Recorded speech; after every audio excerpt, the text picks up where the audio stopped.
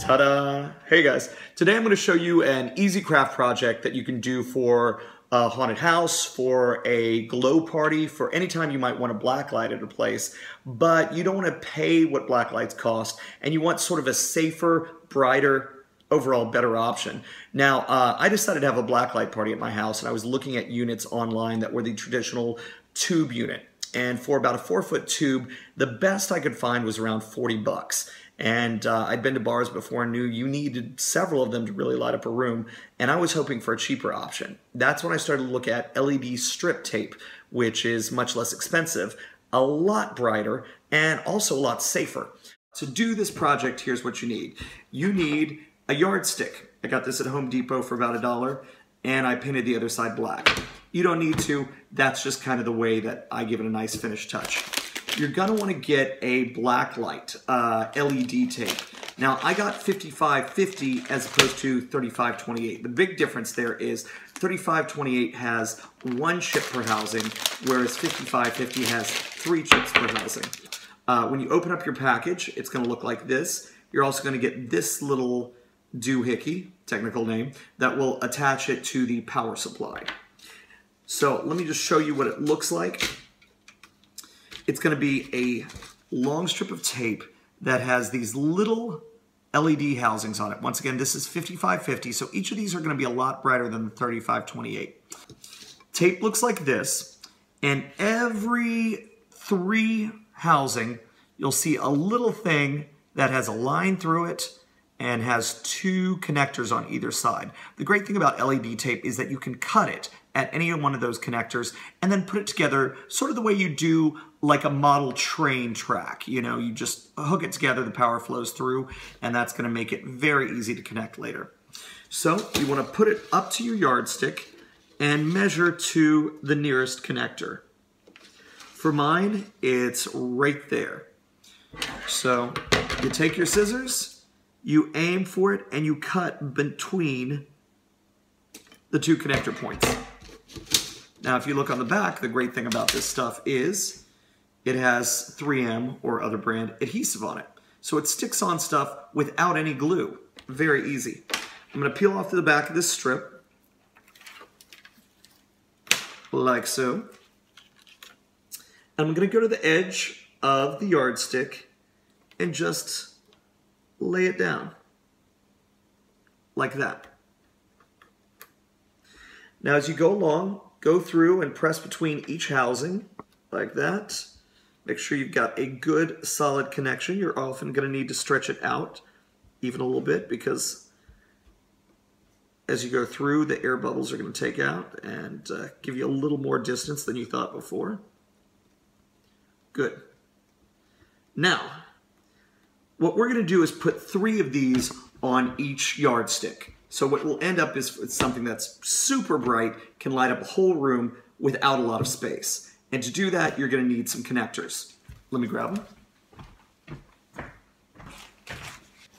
So these are what connectors look like. They are just the 2 wires with these little sort of plastic snap-on things on the end of them. I got these connectors off eBay. I think it was 20 of them for $6.99. Once again, make sure that your LED strip and the connector are the exact same width.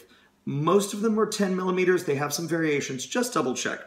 You'll also notice that there is a red side and a black side. Much like your car battery, red is positive, black is negative, and we always want to be going from positive to positive. So you're going to undo the edge. You'll see inside there are 2 connectors just like this.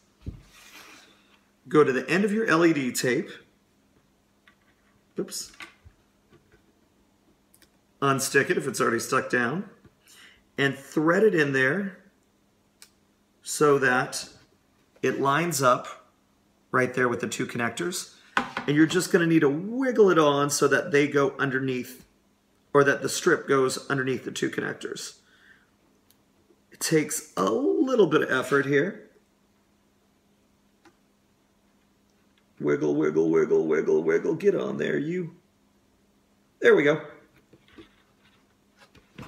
You can see now two connectors are touching those little dots. Once you got it into position, snap it closed. You're a third of the way there. It's just that easy. Now, you're gonna repeat this process, running it the opposite direction and sticking it down, making sure that when you connect the connectors at the end, that the red positive goes to the red positive side, as marked by the little plus on the LED tape, and the black negative goes to the negative side. Once you run that one, you're gonna zig it back the other direction again, lining up the negative and positive and finishing towards the end. Now when you get to the end, you can just leave it like that. It will still work without a connector or something finishing the circuit at the end of it. If you were going to put a lot next to each other, you could certainly hook on a connector of any length and run it to your next fixture. But these are pretty bright. I can't imagine really wanting to put too many next to each other. But that certainly is an option, or you can just cut it off like I have. Okay, so now we've got our LED strips attached to this, with the wiring done on both ends. Now, just as a extra just as an extra strength measure to keep it attached to the end and keep it from ripping off as something may pull these things away from it, I like to use good old-fashioned Scotch tape. Take one about this size, go to the end, wrap it around. The light will come through the tape, of course, because it's clear. And it'll just give it a little more resilience on the end. I'm going to do a little longer one on this side. Take it, tape it down, like that. Go around the back, tape it down like that. Just a little extra something to make sure everything holds on to it. Now, how do you connect this to your power supply? You'll have a unit like this that will have a positive and a negative on it. And you want to unscrew the screws with a tiny little screwdriver, the kind you might get for a computer kit or eyeglasses. They're usually Phillips. Okay, take it and attach your red wire to the positive side. Take your black wire, screw that in too. And now we are hooked up and ready for power. I'm going to plug this in, and now bring our adapter over to the unit, plug it in, and you will see that we have a super bright, lightweight, easy to use Blacklight that can be installed pretty much anywhere. Here's the great thing about these versus traditional tube Blacklights. It's extremely bright, way brighter than you're going to find for any bulb apparatus like that. It's a lot cheaper. This thing is roughly, I'd say about $22, $25, maybe even down to $20 if you make enough that you can really use every extra bit of LED strip tape. It's easy to install without any permanent damage. To hang and one of the traditional tube fixtures, you really got to put some screws into your ceiling to put it on. This just weighs as much as a yardstick weighs. So you can use 3M tape, put it on the back, smack it up to your ceiling, really easy.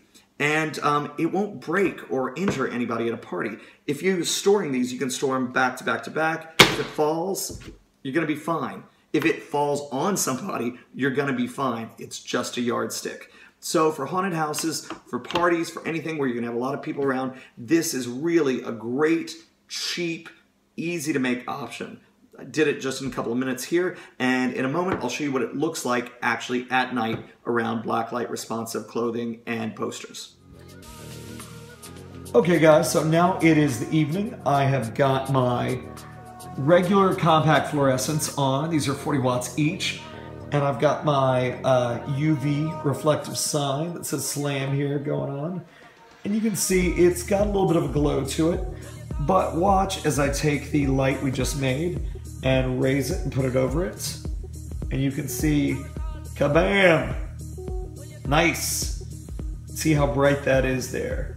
So take it away, regular, with this on it. Here's some reflective paint.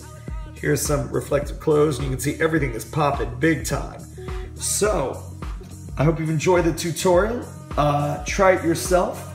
It's cheap, easy, fun, and slam. Thank you guys for watching.